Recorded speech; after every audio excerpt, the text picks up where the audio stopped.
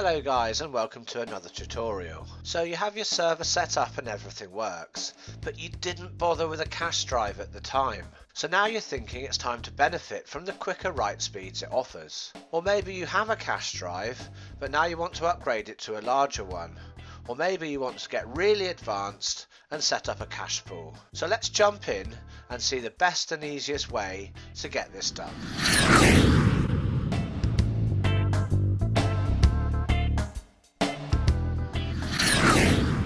So before we start, let's firstly talk about why have a cache drive at all. Well, with a cache drive, we can massively speed up the array. What we can do is we can set up shares that write their data to this fast cache drive first, and then later on, when the server isn't busy, the server then moves this data from the cache drive over to the parity protected array. So anyway, why is writing directly to the array so much slower than writing to a normal disk? Well, most people will tell you it's because it's having to write to a parity disk as well. But whilst this is correct, it's not the whole story. The fact is the computer actually has to read the data before it can write it, and it uses a technique called RMW, which stands for Read, Modify, Write. And what this is when a write is sent to the array first reads the sectors on the data drive where the new data is going to be written, and it also reads the parity blocks on the parity drive that relate to that data. So that's the read part. So now with those two reads, it can calculate the new parity for the data it's about to write. So that's the modify bit. But before it can do the last part, the write bit, it has to wait for the platter to rotate back around to bring the block back into the correct position so it can finally write the data and the new parity blocks. So it being slower isn't due to the fact of two different drives being written to, it's basically everything that has to happen beforehand.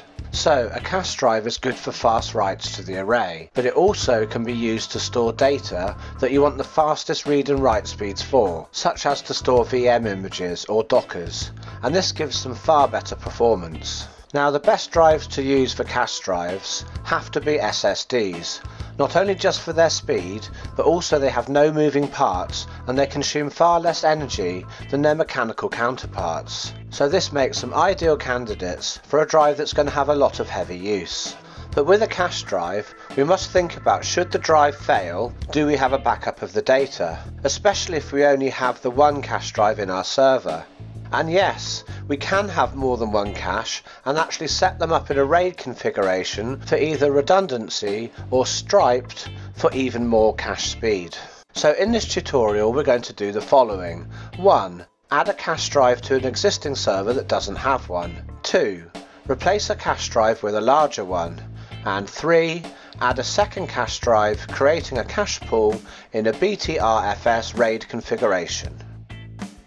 Okay, so on my test server I only have two drives assigned. I have a parity drive and I have one data disk. As you can see, there's no cache drives, but I do have two unassigned devices here.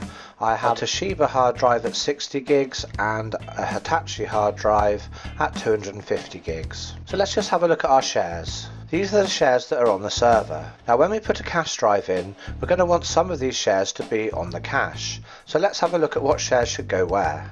The shares that should be on the cache drive all the time are the appdata, which is used for data for Dockers, the domains, which is used for our VMs, and the system share, which is used for things like our Docker image and some system files for the VMs to run. So some shares do best on both the cache drive and the array, and these are called cache enabled shares. And so what happens is first the data goes onto the cache drive, and then later on it's transferred over onto the parity protected array. So any share where you often write data to, it's best to have it as a cache enabled share, and the download share is one example of a share that's like this. And other shares that are seldomly written to, keep them on the array only. There's no point having things like media shares that you normally read files from on a cache enabled share. Okay, so let's have a look at the shares that should be on the cache drive. Let's look at the app data. As you can see here, we've got an option that says use cache disk. So we have no, that will keep it off the cache altogether. We have yes, that will keep it on the cache drive, but it will also be on the array. And we have only, where it will only have it on the cache drive and it will never be moved to the array, and we have one here called prefer. Now with prefer, it will store it on the cache, but then if the cache runs out of space, it will then continue to put it on the array. And also we have this prefer if we don't have a cache drive, it will store it on the array, and then if a cache drive becomes available, when we run mover, it will then move it from the array onto the cache drive. So this is what we want to set all our shares to, which we want to have on the cache drive when we add the cache drive in a few moments. And we need to check that's the same for our domains and the same for our system. So let's add our cache drive. So to add the cache drive, we're going to have to stop the array. So with the array stopped, you choose one of your unassigned drives on the server. I'm going to use the Toshiba drive here. So now all we need to do is just to scroll down and to click on to start array. And now if we scroll down here, you'll see the cache drive is unmountable. Now this is because it's not been formatted. So all we need to do is tick this box here and click on to format. And as you can see, that's been done. And by default, it's formatted in BTRFS. But if we look inside the cache drive, there are no shares here, and that's because they're still on the array. And what we need to do is we need to move them here onto the cache, and to do that we need to scroll down and then to click on the button Move Now, and this will move all of our shares that we have set as prefer cache onto the cache drive. Okay, now you can see the move is finished, and if we click on it again, we'll see it will just run and there's nothing for it to move. So let's have a look at the disks. Well, we can see here that the app data is no longer here and the domains is no longer here. But why have we got this system folder still here? And we can see in here we've got our Docker image here, and we've still got the libvirt image here as well. So let's have a look at our cache drive. And we have a system folder, and inside we've got a Docker folder, and we have our libvirt folder. Well, the reason this hasn't copied across is because these files are in use at present, because we've got our Dockers and our VMs enabled. So what we need to do is we need to go to Docker and we need to click on here and set the Docker enabled to be no, and we need to do the same for the VM manager. We need to set that to be no. So now those files won't be in use. So now we can go down and we can click on Move Now, and we'll see the movers running again. And so now that will move those files across, and then when the files have moved successfully across, we can re-enable Docker and re-enable VMs. Okay, mover's now finished. So let's have a look at our cache drive now. And now if we go back to system, we'll see that our Docker image has been moved across and our libvirt image has been moved across.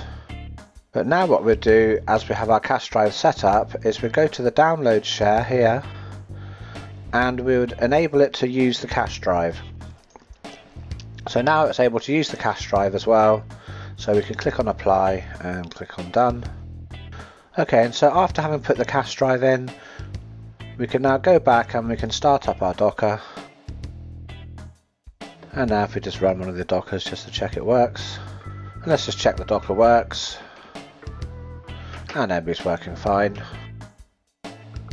Okay, so there may be times when we want to replace our cache drive with a different drive, and that's really easy to do, but what we have to make sure we do is that we copy all of the stuff off our cache drive before we remove it from the server. So to do that, the first thing we need to do is make sure we have Squid's Community Applications plugin installed. And if you don't know how to do that, then go to the Lime Technology forums and scroll down until you come to Application Support and then go to Plugin Support. Here you'll see the plugin Community Applications. Scroll down to here where you see this line of code and copy this location, and you can close this and click onto plugins and click install plugin, paste that into there and click install, and that will install the plugin. And now you'll see that we have an apps tab. There's going to be a Docker we're also going to need, so we'll install that now, and that Docker is a file manager called Krusader. So let's do a search for Krusader and click on to add. That should be on /mnt/, and then for the host path 2, we have that in our appdata folder and /KDE, and then just click apply. This will then pull down this Docker and install it. Okay, so when that's done you have all the software that you need, but what we need to do is just set up a couple of shares where we're going to back up the things that we're going to use. So first let's just make a share and we'll just call it appdata backup, and that will back up our app data, and obviously you don't want to use the cache drive. And our second share, we'll just call it VM backup, and again of course we don't want to use the cache. Okay, so we've got our two backup folders created. So now the first thing we're going to do is we're going to click on settings, and now under the community applications you see we've got a backup and restore tab. The first thing we need to do is fill out where our app data is. So click onto here and click app data. We then need to save this to a disk or to a share, so we're going to click to a share, so we're going to have this onto user. And for destination share, click here and we'll choose the one we just created here, app data backup. And if you scroll down here, we can also back up things such as our flash drive, but we don't want to do that right now. And also backing up our VM XMLs, we're not going to bother doing that either. And so that's all the things we need to do on here. So now click on to apply, click OK, and now click backup now. Okay, and now that's complete. If we look at our shares, we should see in here now that we've got our two app data folders in here. So you can see we've copied this folder here, so now we want to go on and do our VMs and the domains. And so for that we're going to use the Docker we just installed, so we're going to use Crusader. So click on here, then go to Web UI, and then you'll see two columns of files. And if you go down here you'll see unRAID, and that's what we mapped to earlier to our /MNT/. So if we click on here we can see all of our disks and our user shares. So we want to copy from the cache drive, so let's click onto here, and now let's go on this side and find our user share and our VM backup. And now what we're going to do is we're just going to drag this across here, our domains, and drop it here and just click copy here. So with that copied, now we want to go across to settings and we want to go onto our VM manager, and then we want to disable the VM manager by clicking onto no. And now we're going to go back to Crusader and we're going to go back into this system file here. We're going to copy across the libvirt folder and copy it to here. Okay, so now that's copied, and in the system file there's also the Docker image here, but we're not going to copy this because it can cause problems copying this file sometimes. So what we'll do is we'll recreate that later. So now let's take a look inside the cache drive. So we've copied the app data, we've copied the domains, and we've also copied the libvirt in the system folder. And so with everything copied, we can now replace the cache drive, and so it's now time to go down and to stop the array. And at this point you then shut down the server, remove the existing cache drive and put your new cache drive in. But as I've already got another drive in my server, I'm not going to do that bit. I'm just going to go to the bit where we're swapping over the cache. So just under the cache section, just select the new drive and then start the array. And as it's a new drive, it says it's unmountable, so all we have to do is just format it. So just click here and click format. And now our cache drive is 250 gigs. But if we have a look here, obviously we've got no folders here. So the first thing we want to do is we want to go to our settings and we want to go to our backup and restore. So now we want to click on the restore app data tab and then just go down and click restore and OK. And now that's complete.